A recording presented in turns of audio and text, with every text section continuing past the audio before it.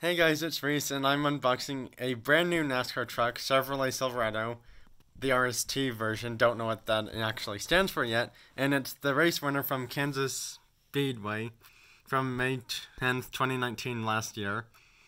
It was the Digital Ally 250 winner, which means 125 laps. And that's the truck, and start unboxing the NASCAR truck. Chevy, please. These NASCAR rappers. So The driver is Ross Ashton for the NASCAR truck number 45, and since it's a race winner, the NASCAR truck will have a bunch of random confetti on it. That's the card it comes with because it was the race winner from Kansas. And there's the truck. the confetti on it. With the fake confetti, because if it was real confetti, it wouldn't fit in the packaging. So there's the truck. There's the back, the side, the front, and the other side, and there's the card. And on the back, they have all the other NASCARs in the series.